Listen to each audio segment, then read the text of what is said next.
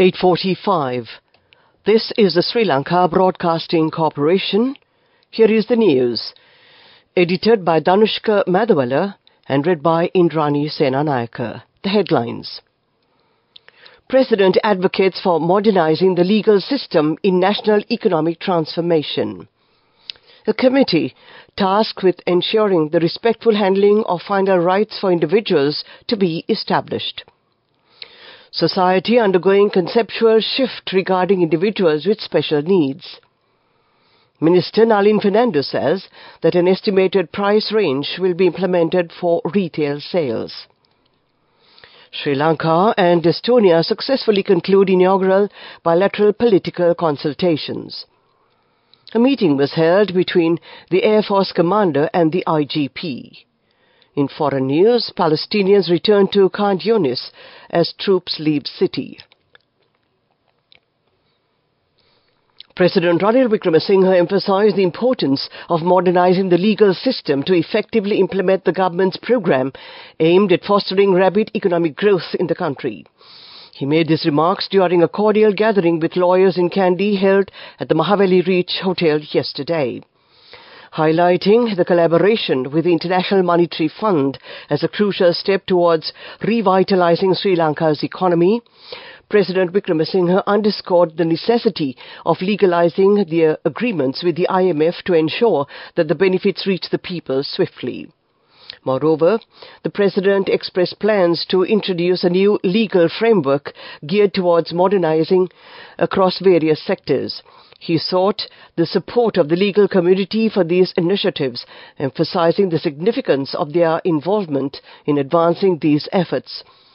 Addressing the gathering, President Ranil Wickremesinghe emphasized the critical decision facing Sri Lanka regarding its program with the International Monetary Fund. Meanwhile, President Ranil Wickremesinghe announced that a new committee would be established to coordinate arrangements for the last rites of individuals in accordance with their religious customs or the final wishes, including those within the Muslim community. He also expressed his commitment to enacting relevant legislation in the future. These remarks were made during his attendance at the iftar ceremony held yesterday at the Juma Mosque in Katugale, Kandy.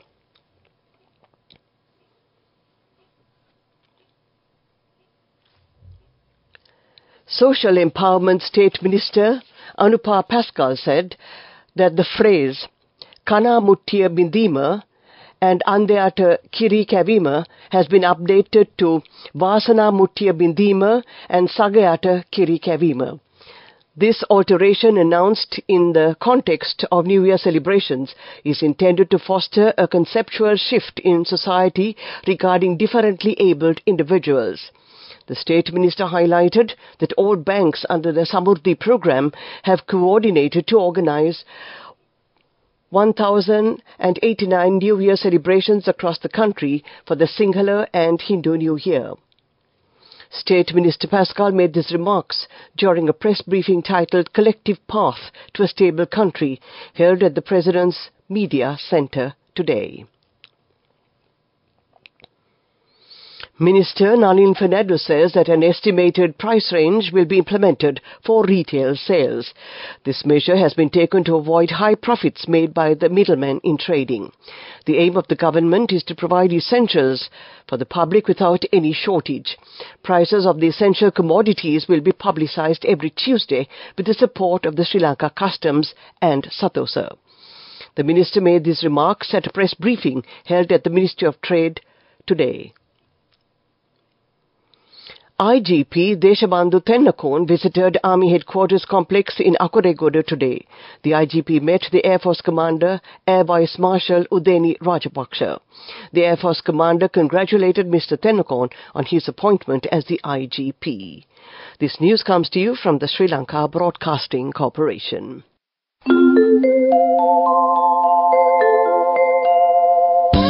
People's Bank Excelsior.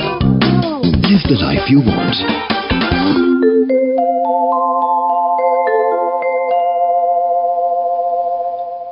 We continue with local news.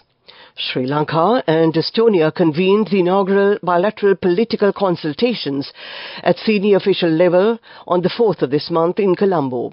The consultations focused on consolidating bilateral relations and identifying new areas for cooperation between the two countries. Potential for both public and private sector collaborations in ICT and e-governance, with the high point of the discussion as Estonia is renowned for its expertise in these sectors. A memorandum of understanding in e-governance is being negotiated between the two countries for further consolidating the partnership. The discussion also considered strengthening collaboration in green development, tourism, education, technical assistance and capacity building. The two sides exchanged views on cooperation at multilateral fora, developments in their respective regions and current global issues. They reiterated a shared commitment to upholding the values of freedom, democracy and the rule of law. Rear Admiral Ravi Ranasinghe was appointed as the Deputy Chief of Staff of the Sri Lanka Navy effective from the 4th of this month. The Commander of the Navy, Vice Admiral Priyantha Pereira, formally handed over the letter of appointment to Rear Admiral Ravi Ranasinghe at the Navy headquarters today and expressed his best wishes to the newly appointed Deputy Chief of Staff. Rear Admiral Ravi Ranasinghe is a product of Ananda College, Colombo. He joined the engineering branch of the Sri Lanka Navy as an officer cadet on the 19th intake in 1989. That ends the local segment of news. People's Bank Excelsior, a comprehensive banking services package with a branded checkbook as well as debit and credit card exclusively for you. People's Bank Excelsior, for professionals who dare to dream. The main news story is brought to you by Sinhala Mahatmya. The President's Fund is in the final stage of providing scholarships to 6,000 economically disadvantaged students who passed the GCE Ordinary Level Examination in 2022-23. Payments for outstanding installments from March and April 2024 will be paid together with the May payment. Starting March 2024, recipients will receive 24 monthly installments of 6,000 rupees each. The list of selected students will soon be published on the official website and further details can be accessed through the President's Fund official Facebook page. Additionally, the application period for the Presidential Scholarship Program, which caters to 100,000 students from grade 1 to grade 11 with economic difficulties, has ended. The list of scholarship recipients is expected to be received by the President's Fund at regional level next month. The main news story was brought to you by Sinhala Mahatmya. Watch Live is brought to you by CIB Navy offer valuable gifts and gift vouchers, 25% discount for bank cards till 10th of April. Visit CIB today. CIB revives once always.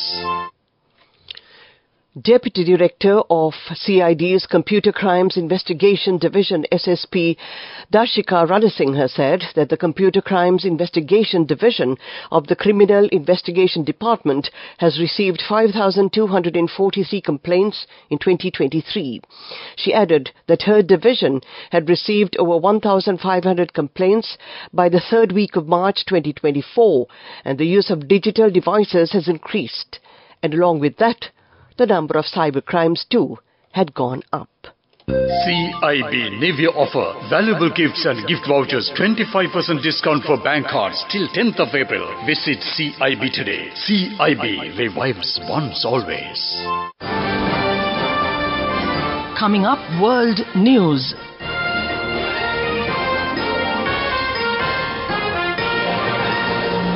First, the headlines. Palestinians return to Khan Yunis as troops leave city. Hong Kong makes largest ever gold smuggling bust. Millions prepare for total solar eclipse in North America. Palestinians describe returning to homes with hardly anything left in the devastated city of Khan Yunis.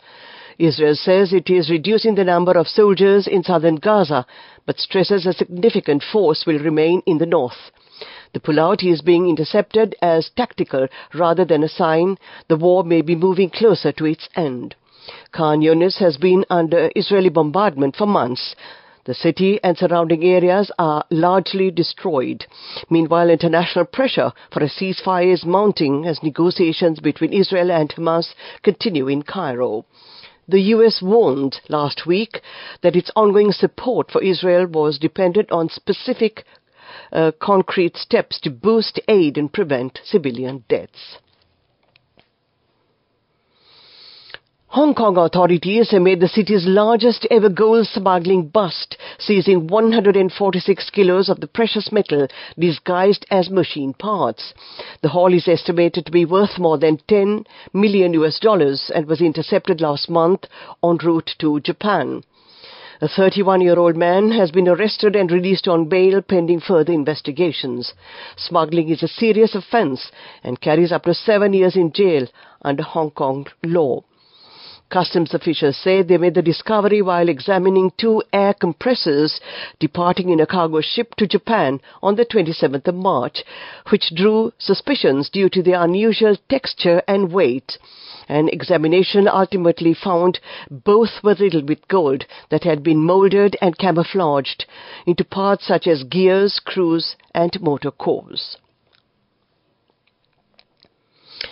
A total solar eclipse, where the moon fully blocks the sun, will be seen across parts of North America today. It will begin over the Cook Islands in the Pacific Ocean and then move across Mexico and the 13 U.S. states before finishing in Newfoundland and Labrador, Canada. In the eclipse's path of deepest shadow totality, the sky will go pitch black for 4 minutes and 9 seconds. NASA says this eclipse is unique as it will cover several densely populated cities with some 31.5 million people able to see it.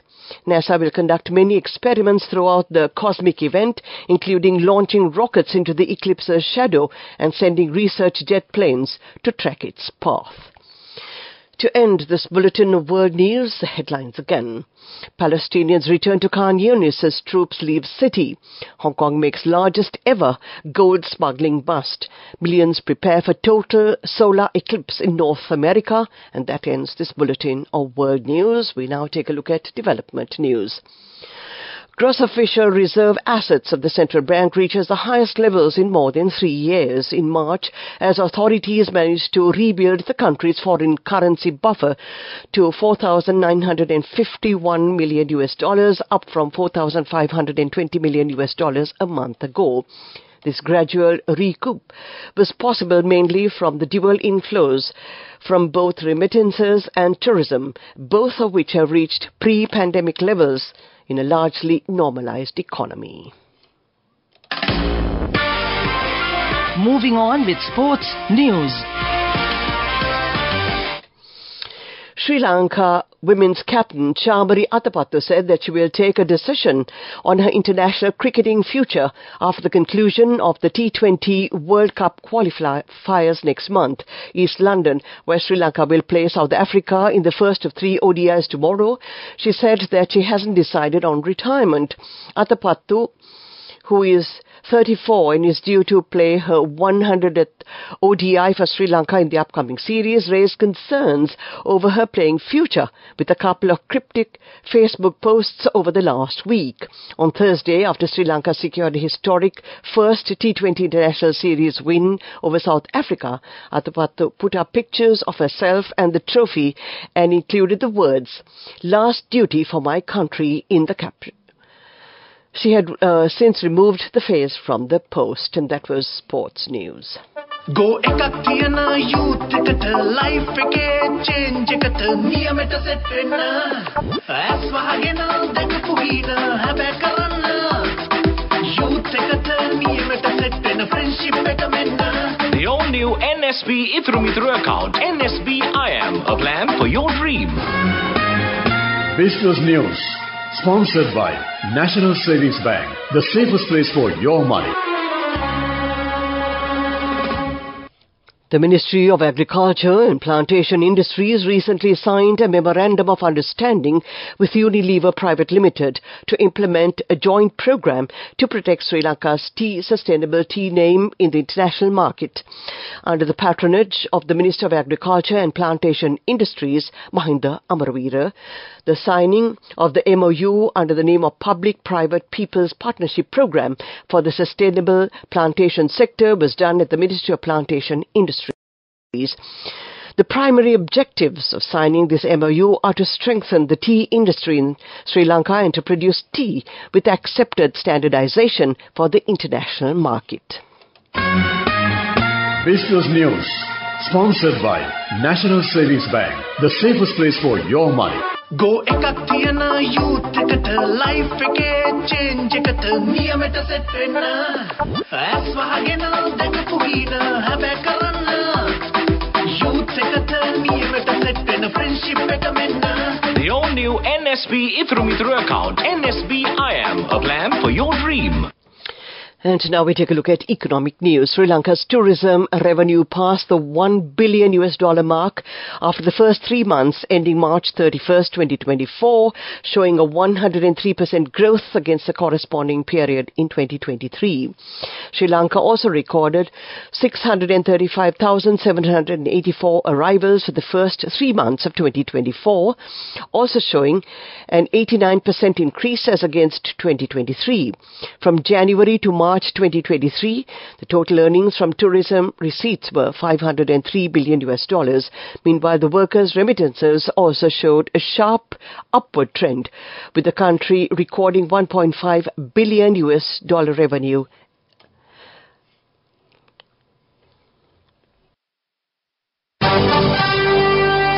Weather report. And finally, we take a look at the weather report. Showers or thunder showers will occur at a few places in the western, Sabaragama and southwestern provinces, and in the Kandy, Nuwara, Galle and Matha districts after 2 p.m. Misty conditions can be expected at some places in the western, central, Uva and Sabaragama provinces, and in the Galle and Matha districts during the morning hours. The general public is kindly requested to take adequate precautions to minimize damage caused by temporary localized strong winds and lightning during thunder showers. On the apparent northward relative motion of the sun, it is going to be directly over the latitudes of Sri Lanka during the 5th to the 15th of April this year. The nearest areas of Sri Lanka over which the sun is overhead tomorrow are Maravilla, Potohara, Guruketa, Kalmune, Garthavela and Varakapitiya at about 12 noon. To end tonight's news broadcast, we take a look at the headlines again. The President advocates for modernizing the legal system in national economic transformation. A committee tasked with ensuring the respectful handling of final rights for individuals to be established. Society undergoing conceptual shift regarding individuals with special needs. Minister Nalin Fernando says that an estimated price range will be implemented for retail sales. Sri Lanka and Estonia successfully conclude inaugural bilateral political consultations. A meeting was held between the Air Force Commander and the IGP. In foreign news, Palestinians return to Khan Yunis as troops leave city. That ends tonight's news broadcast. The time reads 3.5 minutes past 9 o'clock. This is Radio Sri Lanka.